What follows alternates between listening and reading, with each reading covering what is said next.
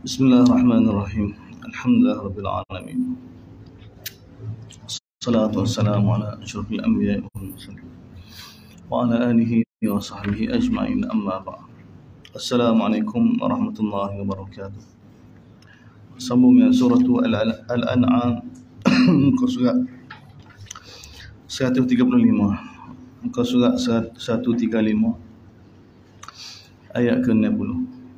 Alhamdulillah, hadirin hadirat, sambungan ayat ke-60 masih lagi berkenaan dengan ilmu Allah Subhanahu wa taala. Cerita tentang kudrat Allah Subhanahu wa taala, cerita tentang ilmu Allah Subhanahu wa taala. Sambungan daripada ayat sebelum dia tu berkenaan dengan ilmu Allah, wa indahu mafatihul ghaib.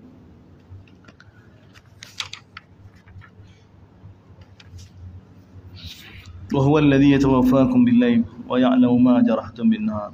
Dialah Allah lah yang akan mewafatkan kamu. Allah lah yang akan mematikan kamu pada waktu malam.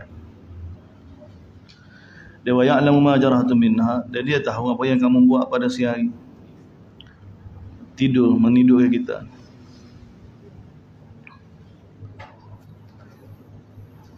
Thumma yab'athukum fihi liqda ajalun musamma.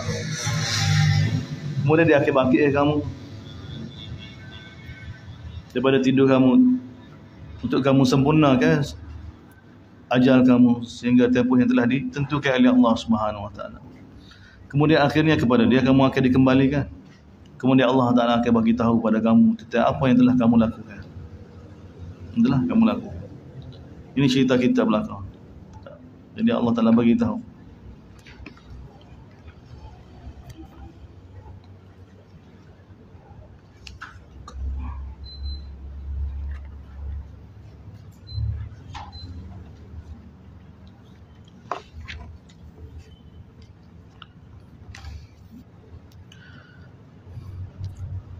Wa huwal qahiru fawqa ibadihi. Dia Allah lah yang kontrol semua hamba dia. Wa huwal qahir fawqa ibadihi. Dia yang menguasai setiap hamba dia.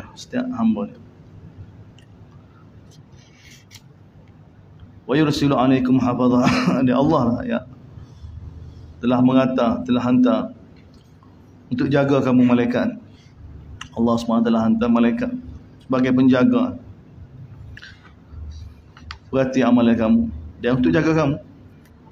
Hatta idza jaa ahadakumul maut, sehingga apabila sampai tempoh mati dia, telah tampak ajal dia, tawaffatuhu rusuluna, maka rasul kami, utusan kami, malaikat kami akan mewafatkan dia, akan menyempurnakan tugas dia. Wa hum la yufarritun, dan mereka tidak akan cuai dengan tugas mereka, tidak akan cuai. Thumma ruddu ila Allah, kemudian kamu semua ni akan dikembali pada Allah. Maulahumul haq, Tuhan kamu yang sebenar. Maka oleh kerana itu, wahai hamba, tengok, ala lahul hukmu wa huwa asrul hasibin. Ketahuilah bahawa milik dia segala, hanya milik Allah. Ala lahul hukmu, hanya milik Allah yang buat keputusan. Hanya Allah yang buat keputusan. Hidup dan mati, dan juga keputusan di hari akhirat hanya Allah Subhanahu wa taala. Dan wa huwa asraul hasibin, di mana nanti Allah Subhanahu wa taala akan hisab, dan hisab Allah ni sangat cepat. Qul man yunajjikum min dhulmat. Kemudian masih lagi berkait dengan kudrat Allah Subhanahu wa taala. Man yunajjikum min dhulumatil barri wal bahr.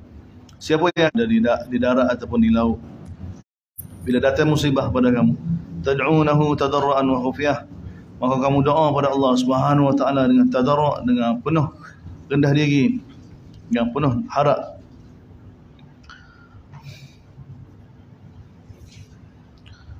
Dengan penuh rendah diri, dengan penuh mengharapkan Allah Subhanahu wa taala terima bila berlaku masalah.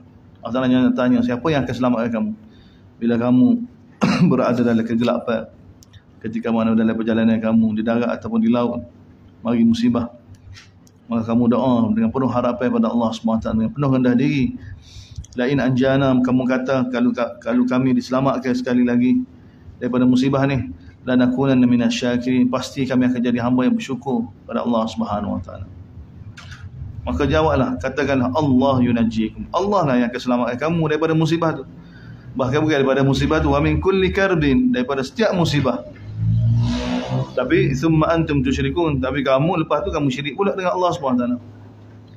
Kamu langgar pula perintah Allah Subhanahu wa taala.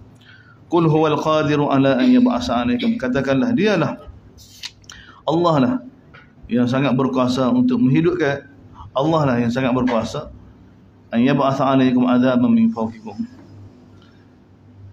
yang mampu untuk hantar azab, untuk timpakan azab ke atas kamu, daripada atas kamu ataupun daripada bawah kamu, daripada bawah kaki kamu, mana daripada belah bawah, mana daripada atas, seperti mana Allah Ta'ala ancam sebelum ni, hujan batu, musibah, ataupun Allah Ta'ala tergelar kamu daripada bumi, aw yalbisakum syi'ah, ataupun Allah SWT buat kamu balas sama kamu. Tengok, ni pun azab Allah SWT. Aw yalbisakum syi'ah, ataupun Allah jadikan kamu ni balas sama kamu. Wa yudhiqa ba'dakum ba'sa ba'd, sehingga sebahagian kamu akan rasa kekerasan daripada sebahagian yang lain, kekerasan daripada pihak yang lain. Dan ini semua dari Allah yang kontrol. Tengok Allah guna kul huwal qadir, dialah qadir, al-qahir ni. Undur kaifa nusarriful ayat, perhatilah bagaimana kami telah jelaskan dengan pelbagai gaya bahasa ni. La'allahum yafqahun, mudah-mudahan mereka faham, mudah-mudahan manusia ni yafqahun, dapat mengerti. Wa kadzdzaba bihi, kemudian kembali pada Nabi sallallahu alaihi wasallam, mereka mendustai Quran, mendustai Nabi. Wa kadzdzaba bihi qaumuka, kaum kamu telah mendustai Quran. Wa huwal haq, sedangkan Quran ni hak, benar. Qul, katakanlah wahai Muhammad, lastu alaikum biwakil, aku tidak dilantik sebagai wakil untuk buat dosa bagi pihak kamu. Tidak, aku tidak dilantik. Tugas aku tidak dilantik untuk buat dosa jadi beriman daripada pihak kamu. Tidak. Likulli naba'in mustaqarrun, ini sebagai jawapan permintaan daripada orang Mekah lagi tentang apa dia, azab Allah SWT, minta disegerakan azab.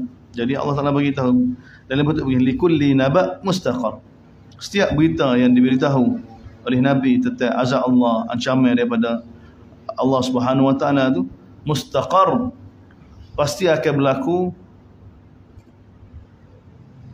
pada waktu dia, pada tempat dia.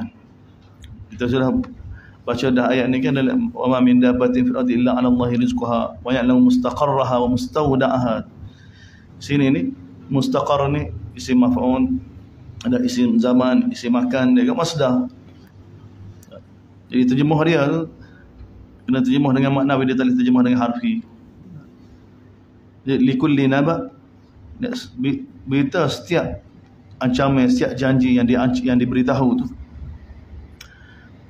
oleh Quran atau oleh Allah Subhanahu wa taala ni, berita tu hanya akan berlaku mustaqar, pasti akan berlaku satu pada tempat dia. Kalau dengan isi makan pada zaman dia pasti akan berlaku masdar. Likulli naba'in mustaqar wa sawfa ta'lamun, kamu akan tahu juga nanti,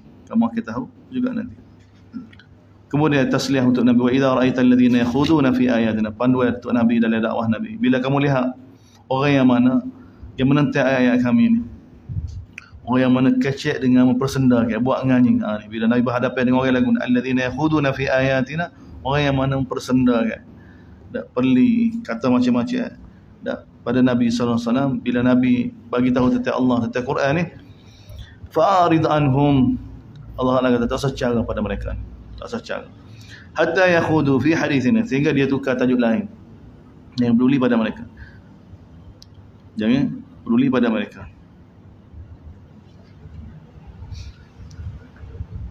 Jangan duduk bersama-sama dengan mereka. Wa imma yunsiyannaka syaitan fala takunu ba'da dzikra ma'al qawmi dhalimin. Tapi bila syaitan melupakan kamu, syaitan menyebabkan kamu duduk juga dengan orang lagu ni, sedangkan dia mempersendakan, kamu jadi nak marah ke? Kamu jadi nak lawan ke? Ini keadaan Nabi sallallahu alaihi wasallam. Jadi Allah Taala bagi tahu, kemudian baru kamu teringat pesan Allah Subhanahu Taala, tentang Allah Subhanahu Taala. Maka jangan duduk lagi.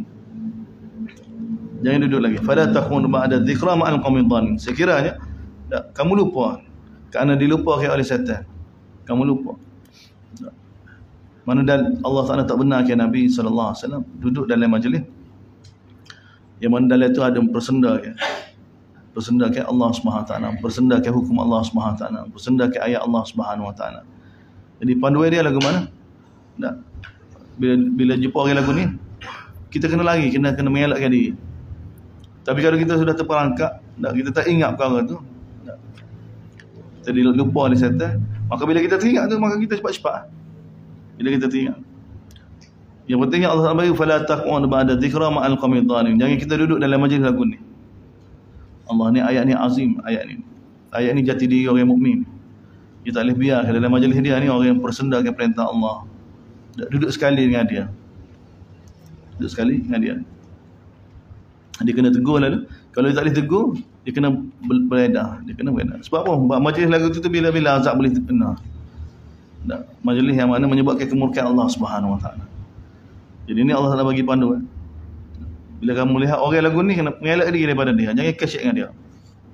Kecek dengan dia. Dan bila sehingga dia kecek benda lain lah. Allah Taala bagi tahu. Tapi kalau kamu duduk dalam majlis tu, ada orang yang kecek benda lagu ni, mempersendakan perintah Allah SWT, kamu tak ingat, tak apa, bila ingat tu kena beredar. Jangan duduk bersama dengan orang zalim. Wa ma 'alal ladzina yattaquna min hisabihim min syai' walakin dzikra la'allahum yattaqun.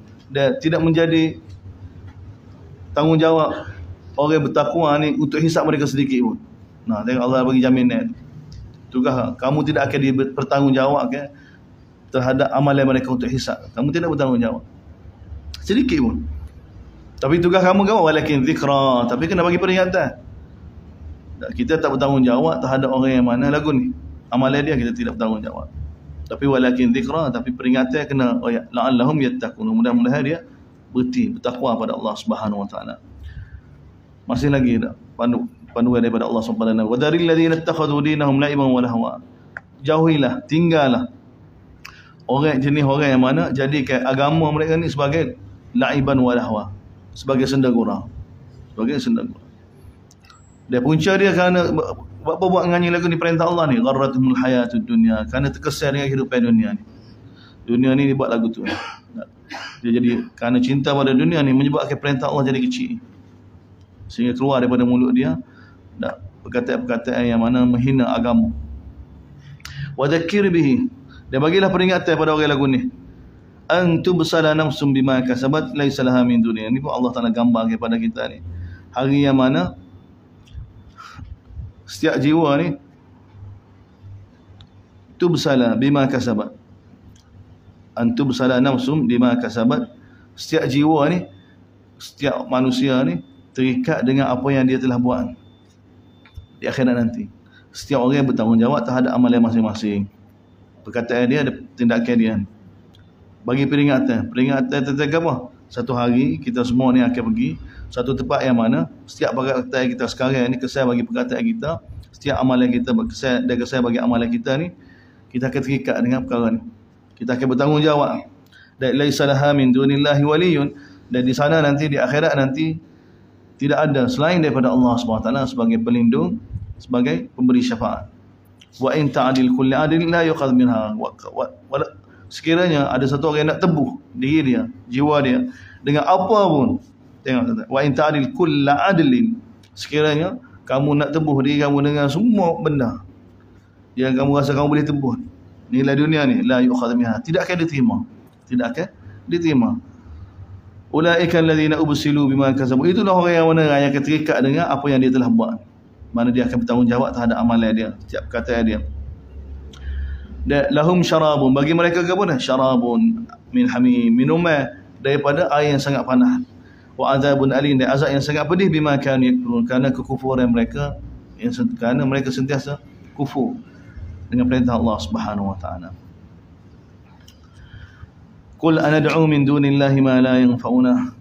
Katakanlah lagi wahai Muhammad, anad'u min dunillah ma la, adakah kamu nak suruh kami seru selain daripada Allah, ma la yanfa'una, yang tidak akan bagi manfaat pada kita dan tidak akan bagi mudarat pada kita, wa nuraddu ala aqabina ba'da idh hadana, dan supaya kami murtad, nak berpaling daripada agama Allah SWT ba'da idh hadana Allah, selepas Allah Taala bagi hidayah pada kita. Kalladhi istahwatu syayatin fil ard hayran lahu ashabu yad'una ila al-huda tina. Jadi seperti mana satu orang yang mana telah disesatkan oleh syaitan di atas muka bumi. Hayran lahu, dia hairan, tak faham maksud hidup, tak faham maksud hidup, arah tuju tak faham. Sedangkan lahu ashabu, dia ada teman-teman yang ajak dia ni ilal huda, kepada petunjuk. Itina, mari bersama kami beriman ni.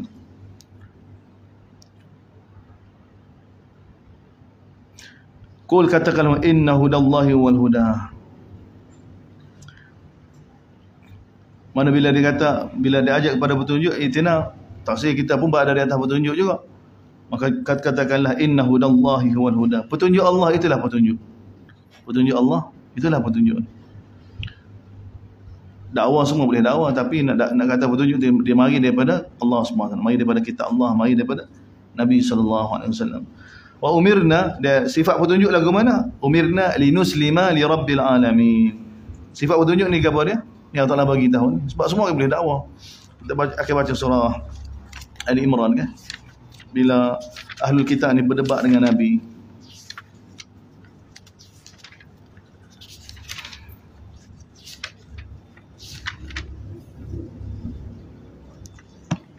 Bila berdebat dengan ahlul kitab kan, orang yang mana dakwah dia pun berada di atas kebenaran juga, dia ada kitab juga, dia ikut Nabi juga. Seperti mana ahlul kitab di kalangan Nasara, Kristian. Jadi Allah Taala ajar pada Nabi, dia begini sifat petunjuk. Orang dakwah kita pun berada di atas petunjuk juga. Kita betul juga kaedah kita, tapi sifat petunjuk sebenar apa dia? Wa umirna, kami diperintahkan petunjuk kami daripada Allah ni gini, linaslima li rabbil alamin, linuslima li rabbil alamin, untuk serah diri pada Allah SWT. Sekali. Fa in haju, dalam surah Ali Imran, fa in hajuka, sekiranya mereka berhujah dengan kamu, berhujah kepada dia, kami pun benar juga. Allah Taala kata apa? Faqul, katakanlah, aslamtu wajhiya lillah wa man ittaba'ani. Aku hanya serah diri pada Allah SWT. Dia sifat petunjuk ni dah dengar perintah Allah Taala ni, taslim pada Allah SWT. Dia bukan atas petunjuk, dia dakwah bahawa dia ni betul tapi tidak taat pada Allah SWT, tidak ikut Nabi SAW. Dia bukan sifat petunjuk lagu tu. Sebab tu fa'in haju, kan, sekiranya mereka berdebat, mereka kata mereka betul juga, maka katakanlah, tengok Allah Ta'ala suruh Nabi. Ini cara berdebat dengan orang yang rasa dia betul. Nak tahu nak betul tak betul, taat kau tak taat tu. Dakwah dengan ilmiah macam-macam boleh belaka. Sekarang ni, siapa dia taat? Sebab tu Allah Ta'ala suruh Nabi kata, faqul, katakanlah, aslamtu wajhiya lillah wa man ittaba'ani. Aku hanya turut pada Allah SWT, aku hanya patuh pada Allah SWT. Jadi ulama Yahudi, mereka kata mereka dari sudut hujah tu, tapi sekarang ini perintah Allah Ta'ala ke mana? Sikap kamu dengan perintah Allah Ta'ala. Jadi sini dia sebagai neraca, Qul inna hudallahi wal huda, katakanlah petunjuk Allah itulah petunjuk yang sebenar-benar. Tak mari dalil. Dan petunjuk Allah ni apa dia? Wa umirna linuslima li rabbil alamin. Perintah Allah, kami diperintahkan supaya tunduk pada Allah SWT. Tapi dia kata dia hujah dia, tapi ditunduk pada selain daripada Allah. Itu bukan petunjuk Allah. Itu bukan sifat. Wa an aqimu salah wattaqu, dan dirikanlah semaya dan bertakwalah hanya pada Allah Subhanahu wa taala. Wa huwa alladhi ilaihi tuhsyarun, dan kepada dia ilaihi tuhsyarun, dan kepada dia lah kamu akan dikembalikan. Kemudian sekali lagi, wa huwa alladhi khalaqas samawati wal arda bil haqq, dialah yang jadikan langit-langit dan bumi dengan penuh kebenaran. Ni kata bil haqq ni, dengan penuh kebenaran. Bukan saya saja. Bil haqq. Perintah dan larangan dia. Sebab tu bila Allah Taala bagi tahu ke, innamal hayatud dunya la'ibun wa lahwun tu. Saya nak pelagak dengan ayat ni lagu. Dan ayat ni berkali-kali mari Allah Taala bagi tahu. Dia jadikan langit dan bumi ni, dan apa di antara kedua bil haqq. Surah Hijr pun kita lalu perkara yang sama juga. Surah Hijr.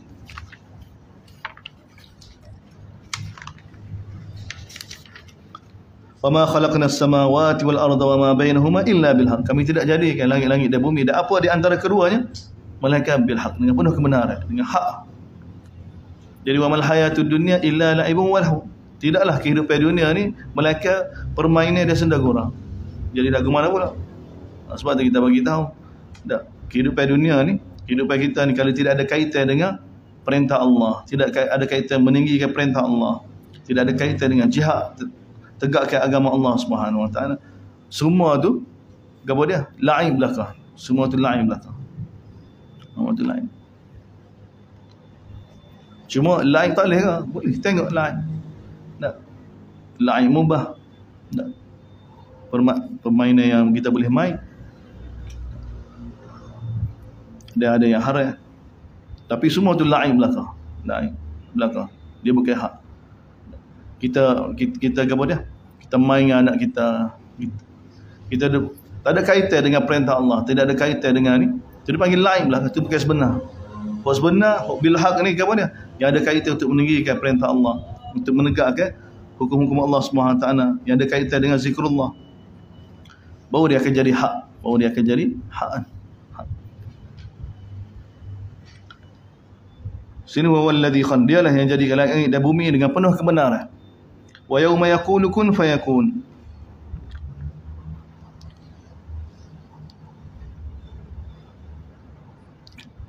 Dan hari yang mana Allah SWT yang akan buat keputusan, dia akan kata kun fayakun, jadi. Qauluhul haq.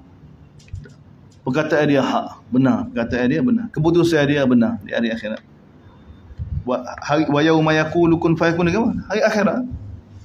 Hari akhirat, hari kiamat ni, kun fayakun, jadi. Dan keputusan dia, perkataan dia hak belaka.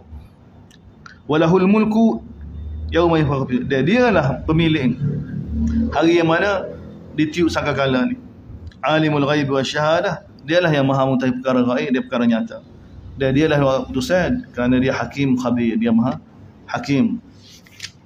Kata-kata dia, keputusan dia tepat, tak, penuh dengan hikmah.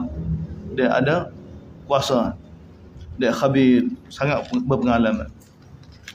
Kemudian ayat seterusnya kita sambung bahasa ni. Fa idh qala Ibrahim li abihi azar. Subhanallah.